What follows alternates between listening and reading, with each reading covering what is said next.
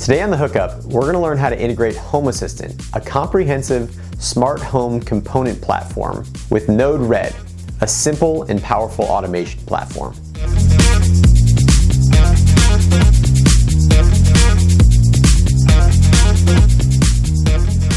A fair warning before we start. This video is a lot longer than I had anticipated. If this is your first time using NodeRED, I'd suggest you watch it from the beginning to the end.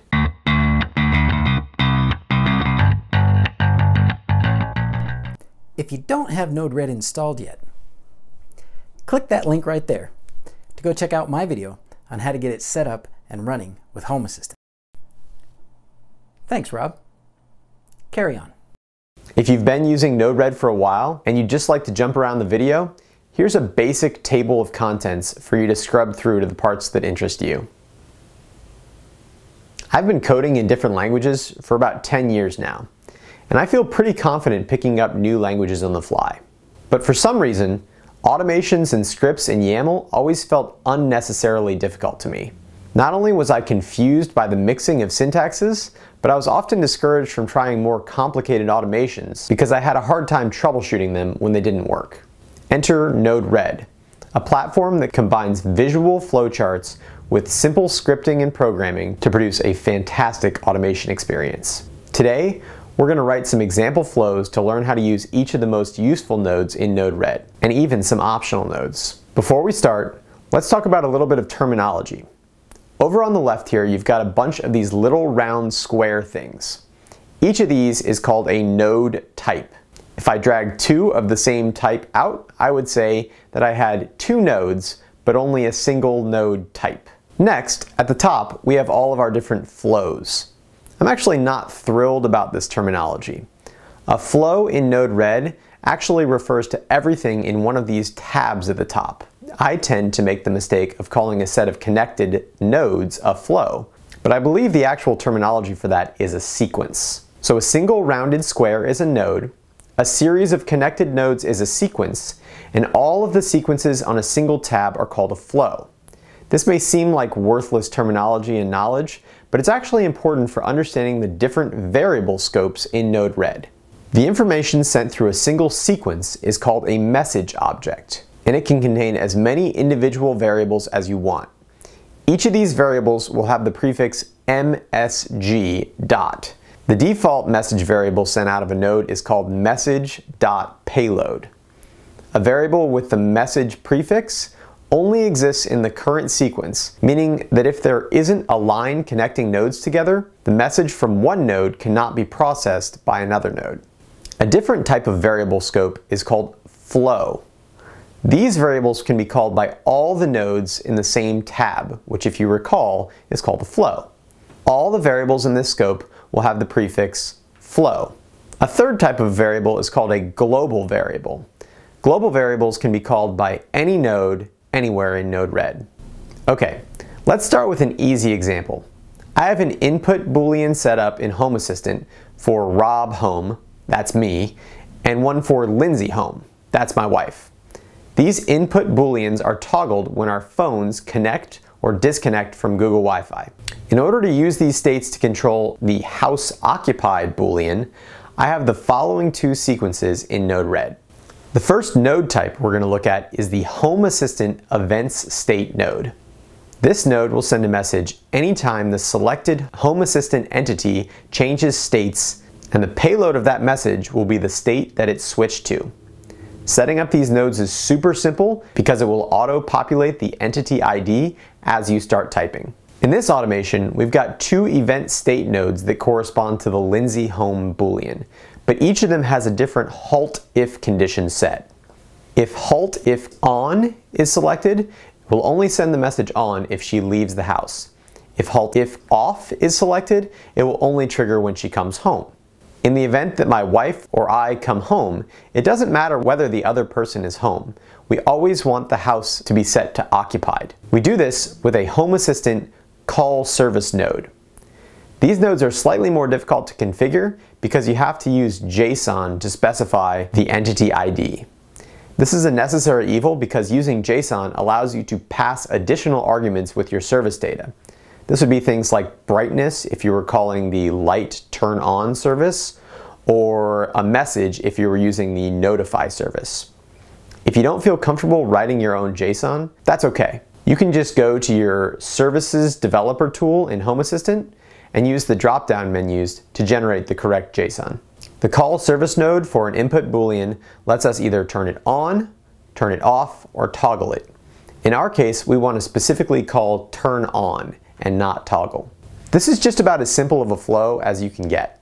Conversely, in the event that one of us leaves the house, we don't automatically want to set the house to not occupied.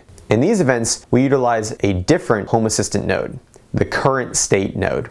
The current state node is set up almost exactly like the event state node.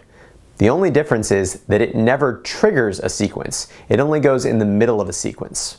By using this current state node, we can check if I'm still in the house when my wife leaves. If I'm still in the house, meaning the Rob home input boolean is on, the flow will be halted there. If I'm not home, it sends the message on to the next current state node. This node checks an input boolean called house guests, because we don't want to be turning out the lights on our guests if my wife and I happen to both leave the house at the same time. If that boolean is on, the flow stops, and if it's off, it continues on to trigger the call service node. This time, this call service node triggers the turn off service. My favorite part about NodeRED is how logical it is. Let's just talk through this sequence really quick. Lindsay left. Is Rob home? If not, are there house guests? If not, that means the house is unoccupied. It's simple and intuitive.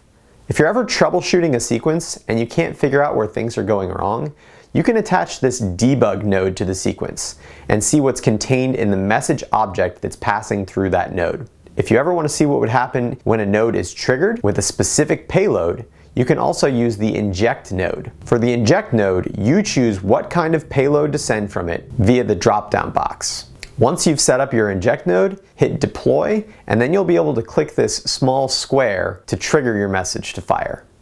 Let's kick this up a notch and do an automation with multiple variables. In this automation, I want to send an actionable iOS notification to my phone and my wife's iPhone when a window is opened in our house. I want the notification to include a message stating which window opened, a picture from our security cameras of that window, and a button that would allow us to manually trigger the siren on the house if we don't like what we see in the picture. Before starting this sequence, we need to make sure we've already done a few things in Home Assistant. Number 1, you'll need to install the Home Assistant iOS app. Number 2, you'll need to enable the iOS component in Home Assistant. Number 3, add a push action under your iOS component and then restart Home Assistant. Number 4, go back to the Home Assistant iOS app and enable notifications and then tap Update Push Settings. Here's how this sequence works. To start, I have an event state node for each window. The sensors on my window send one of 3 message types: open, closed, or a replace battery message that includes the current voltage of the battery. These 3 states are the 3 possible message payloads that will come out of the node. But I don't really care about the closed message, so I have a halt if condition set for the closed payload. The next node type that it runs into is called a switch node. This node is like a fork in the road. Each fork can have different conditions associated with it, and it's possible for more than one of those conditions to be true, causing the payload to split off in multiple directions. In our case, I want the conditions to be message payload equal to open or message payload not equal to open. The reason that I have it set up this way is that I won't know what the battery voltage is when it comes through, so I can't know the exact message that it would be equal to. Another way I could have set this up is to use the contains flag and set it to a value of replace, because I know that message will always say replace battery. Next, we're going to set the value of the notification properties. To do this, we use a change node.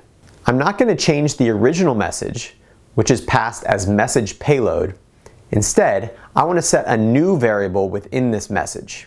I'm going to call this variable message.windowName, and I set it to the message that I want to appear in my notification. In this case, family room window open. I'm also going to set another variable called message image, where I put the URL of the snapshot from my cameras. I had to blur out most of this URL, but I'll include a generic version of it in the GitHub code. I'm not sure if the Home Assistant people intended for this snapshot URL to be known, but it works great for this purpose.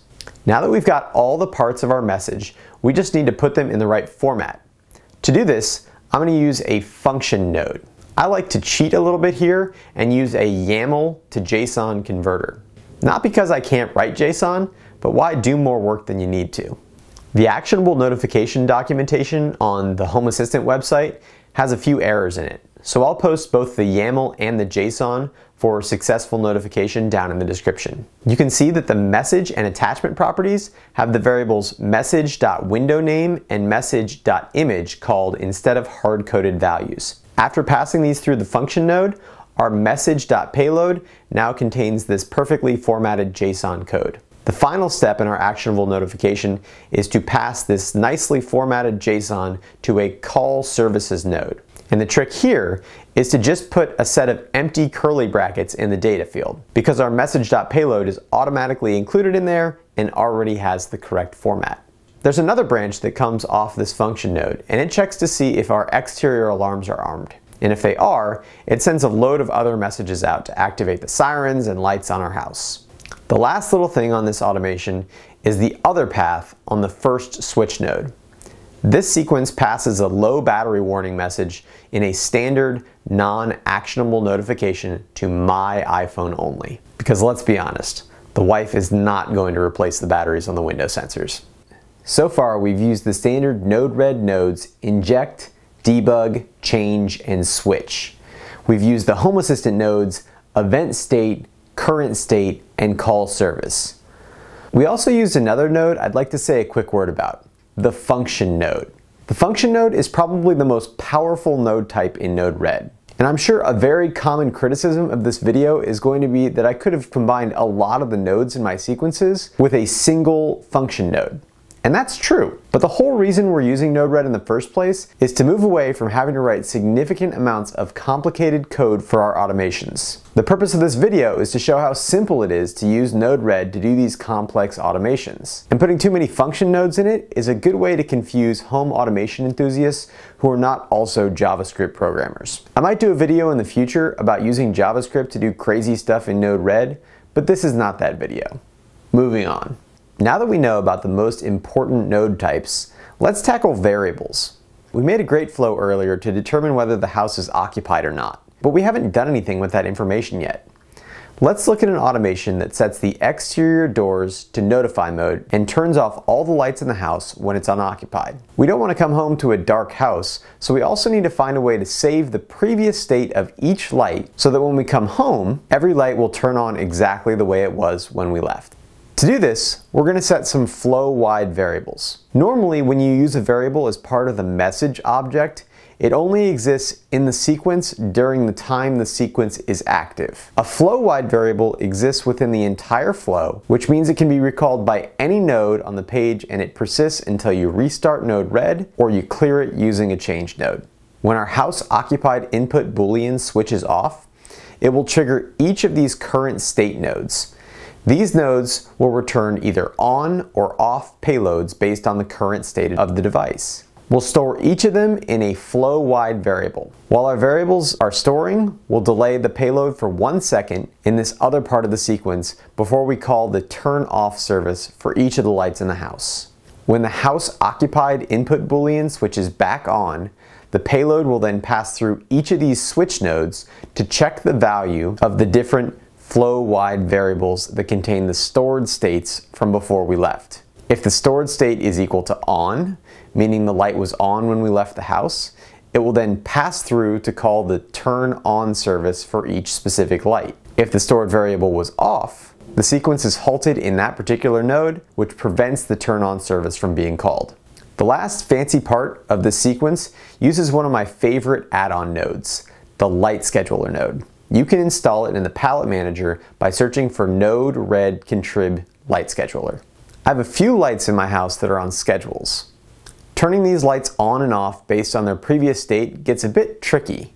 since it's possible that I left the house before they were scheduled to turn off, and then I came back to the house after they were scheduled to turn off.